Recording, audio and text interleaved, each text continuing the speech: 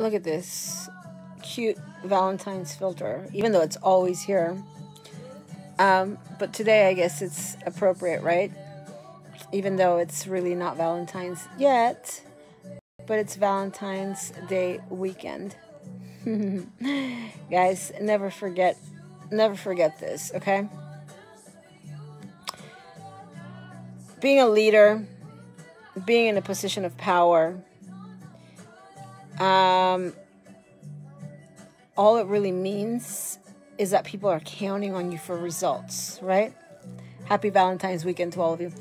All it really means is that people are counting on you for results. People are counting on you to get things done. People are counting on you to be their voice. But the reason why they want you to be their voice is because they want to see you do what they can't do, right? I probably shouldn't be giving a political speech right now as this Cupid arrows are flying through my face. But what I want to remind you, though, is that just because someone looks a certain way, just because somebody acts a certain way publicly, especially, doesn't really mean that's how they are. I mean, look at what we just encountered over the last 2 years with Hunter Biden, you know? And the bottom line is that the only way you could really measure somebody's performance and leadership is with results. It's not by what they look like. It's not even necessarily about how much fun they have in life. You know, you could have someone who looks like an absolute, serious person and everything else and get nothing done, which is what we have in government, which is what we have in Washington on both sides. They get nothing done. Nothing. They get nothing done. They have all kinds of budget. They have all kinds of resources and they do nothing. Again, I probably shouldn't be giving you a political speech with this filter on, right? But never stop enjoying life. You know, I learned at a very early age from people that I was around that through hard work you accomplish what you want. I watched it as a kid. And I watched people around me that were completely foreign to me. But it was so interesting watching them, you know. I watched especially one woman, obviously I'm not going to say her name. I watched her go from living in a house where she didn't even have doors, okay, to by 22, maybe 23 years old, building herself a house, okay? My mom was friends with her even though she was younger than my mom. But watching her, and she didn't go to school. She didn't have any, I don't think she even finished high school. She didn't finish high school. She had a kid, unmarried, at a very young age. I think she must have been around 19 when she had her child. I cannot tell you how proud that kid is of her today. I see it daily on social media, the way he talks about her. I don't know why destiny just put me around that woman when I was around 7 or 8 years old. And I've been watching her ever since, Again, it's a woman and her sisters, but especially her, who grew up having absolutely nothing, absolutely nothing. They barely had a bed. They didn't even have a real house. They had a house made out of metal, like, it was like weird metal, and they didn't even have doors, They were very pretty girls, because they were very pretty girls. One of them ended up in Europe, still lives in Europe to this day. And the other, one of the other ones, she was just such a hard worker, I don't know why. I mean, I'm kind of understanding why. God put me around those people in a time in my life where it was vital for me to see what hard work would do.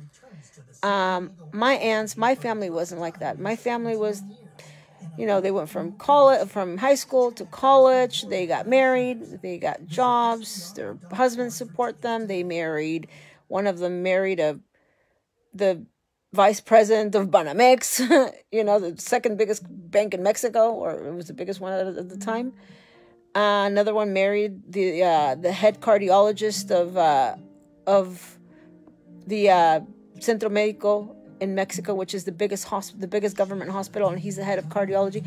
So they are more of homemakers. Even the one owns the school. But this woman was different. This woman taught me that through hard work and persistence, you can accomplish anything. Oh my God, here's Jerry Lee again.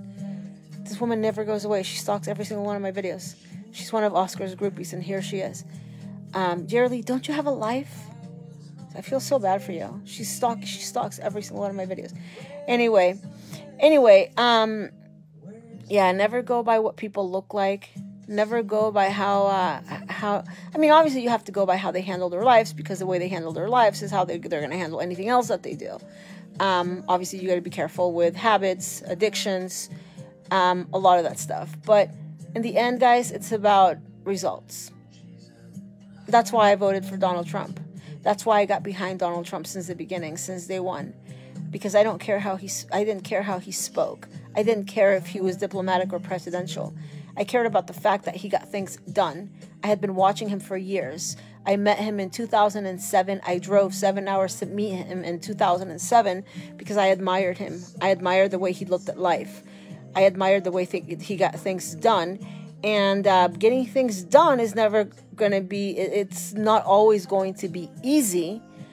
But I'd rather have someone like him that is an actual businessman, who's a person of action, that have some establishment politician who does nothing but looks really good in a suit and sounds really good, and they say all the right things, and they take all the right pictures, and they have all the right photo ops and everything else, but at the end of the day they do nothing.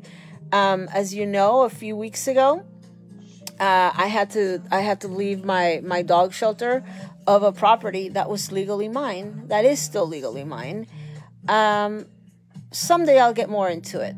It's a legal thing in Mexico, loophole.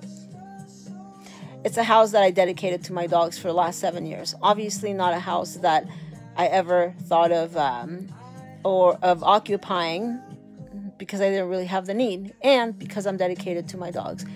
Anyway, for the last 2 weeks, I've been building a new shelter. Okay, I've requested total $3,200 of help, of which I've gotten about half. Okay, I'm gonna build. Obviously, I provided the land and some other things, right? Because obviously, if you don't have land, you can't build anything, right?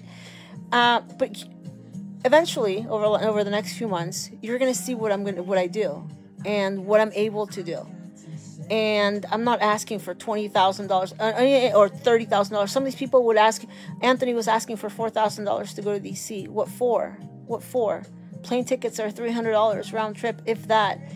I mean, if you're just going for activism, if you're going to go have a great time, then whatever. I mean, you could spend $40,000 if you really want to in 3 days in DC, But if you're just really going for what you're saying you're going, which is a protest, $300 gets you there. A few nights of hotels are probably $500. I mean, he could literally go with like $1,200, But no, he's asking you for $4,000 because he wants to live off of that for a couple months, or pay his child support. And that's not what politics should be for.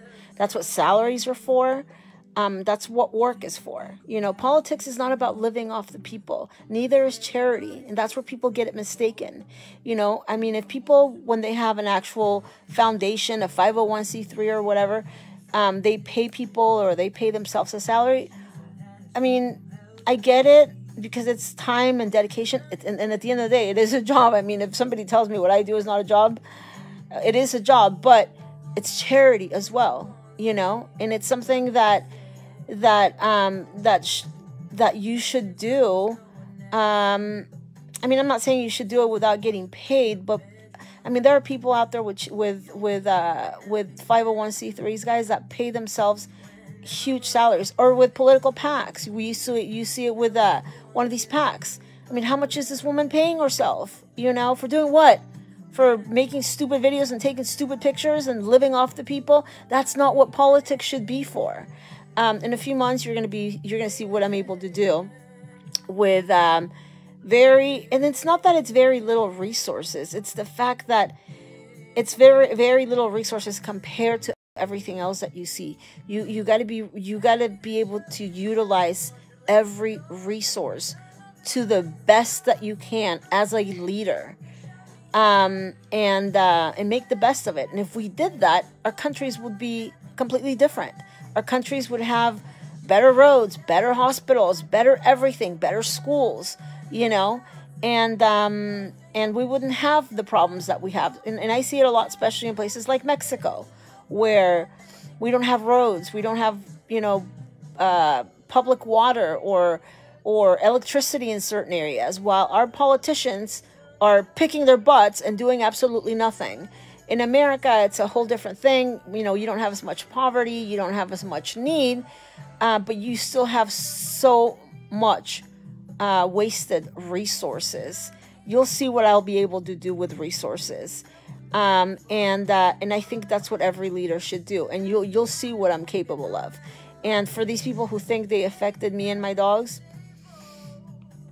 I think because they tried so hard and because you transformed that energy, I mean, if you would have seen how things just kind of started flowing, after a few days, they just started flowing. And I have no doubt in my mind that they started flowing because that's how God wanted them to be, and over the next few months, over the next few weeks, you're going to see what I'm able to do with resources. I've already started showing you, and that's why they're crapping their pants, especially those who wanted to shut down my shelter. I mean, what do they think? I was going to be homeless with 40 dogs and abandon them in the middle of the street? And really? Did you consider me that dumb? Did you consider me that weak? And again, as I tell them always, it always backfires. That's why some of your buddies have already passed away. Jerry Lee, where's Janet? We want to know where Janet is. Anyway, but again, don't go by what people say. Don't go by what people look like. Go by results, okay? Go by results. Anybody that is doing what I'm doing with my animal shelter would probably be asking you for $10,000, $15,000, $20,000. I requested $3,200. People don't do anything with $3,200, and I'm not ashamed I'm not ashamed of struggling to get it. I'm not ashamed of anything because it really shows my character. It shows that I don't give up, and eventually that's what's going to make me one of the biggest leaders. You'll see that. You will see that. Why do you think people who are supposed to be the biggest leaders right now don't want me around? You really think if they didn't consider me, I don't want to say dangerous because it's not about being, well, it is danger. It is danger to corruption. Yeah, I guess it is. If they didn't consider me dangerous to corruption, do you think they would care about me? They wouldn't care about me. So anyway, you'll see what I'm able to do. And imagine if I've been able to do what I've been able to do with $1,700. Oh my God, even saying it, it's just like, imagine what I would have been able to do if I had $10,000 the first day, which is nothing. I mean, what's $10,000? That's what one of these grifters pays herself every week, for doing nothing. And I know that. I'm aware of that, And they keep on getting money. They keep on getting money. They keep on getting money, and they do nothing. They do nothing. Absolutely nothing. What do? Show me something. Show me something you built. Show me, some one tiny house that you built for a homeless veteran. Show me something, anything, because they don't know how to work. They really don't. Imagine if I've been able to do all the things I've been able to do with $1,700. Imagine what I would be able to do with more resources. And again, I'm not ashamed because I think God is doing things in a certain way. God is working in this way so that you guys are able to see, because maybe if I got the money, if I got more money or whatever, people wouldn't even realize what it really takes. Notice he's making me break it down, and show you every single day how I do not give up. I'm persistent. I do not give up. I'm resourceful, which is what every leader should be. And in the end, when you see what I'll be able to do, and the amount of money that it took, it's gonna be shocking to you. It really is. And hi, Georgette. Here's Georgette throwing punches. They're hypocrites because they shame on illegals. They do the same thing. Oh, exactly. No, you're right. You're right, Georgette. They shame on illegals living off the government, and they do exactly the same. But except they don't live off the government. They live off the people, which is worse. I mean, it's both the people. It's either tax or donations, but it's the same thing. And they're I could guarantee you some of them are like, oh, and can't even get blah blah blah blah. If they only realize that all of this is it's a process. It's a learning process. Not for me. I've already been through this a million times as far as building and as far as doing things. But if you notice, God is making me show people what I can do. Imagine because think of this: how many people have huge budgets and they do nothing? And I'm not even talking about PACs and whatever else in government. They have huge budgets. What do? Nothing. They have no idea what to do, So anyway, I just want to wish you all a very happy beginning of your Valentine's Day weekend. I was having fun with a little filter in the beginning because I wanted to remind you, never stop having fun. Obviously, don't be, childish or corny, but sometimes having a good time and having fun in life is one of the best things we can do. Don't go by what people look like. Don't go by what they show you on the internet or on a billboard or on a website, guys. Follow, well, you can't because they don't show it to you, but the way it should be about transparency. It should be about following their everyday lives and about results and about accomplishments. That's really what it should be like. And again, I thank God that at an early age, he put this one woman in my life. I don't really know why, she really didn't have that much in common with my mom, but she was friends. My mom became friends with her, and I learned through her that through work, you can accomplish anything you want. She taught me a lot, and she wasn't the best influence in certain ways. And she was very combative too. I had two different women that I was around that age that were very combative, very combative. One of them was very accomplished. The other one, not at all. But the one that was very accomplished, it was because of her work. She was aggressive, combative, and a lot of different things. But she was accomplished. She is. And today, I can tell you that her son is so proud of her. She has a daughter and a son, and I can't tell you how he talks about his mom because he knows how much she's worked and how much she accomplished, coming from absolutely nothing. And again, when I was young, 6, 7, 8 years old, it was kind of weird to me to be around those people, and now I know why. Now I know exactly why God put me right there at that time, and where a lot of my character comes from. Again, my family's totally different than that, and yeah, I mean, everybody has their pros and cons, but it was God's plan. It was a bigger plan than I imagined back then. Anyway, Judgment Day is only for God. Anyway, yeah, thank you, Georgette. So stay tuned. I'm very proud of what I've accomplished so far, and and it's been with $1,700. Imagine what I could literally probably build like a little castle for them with 10,000 or something. But it's just money. Money's so weird, I care about health. I care about energy. I care about peace with God. Okay? Thank you guys. Love you all. Good night. Bye-bye.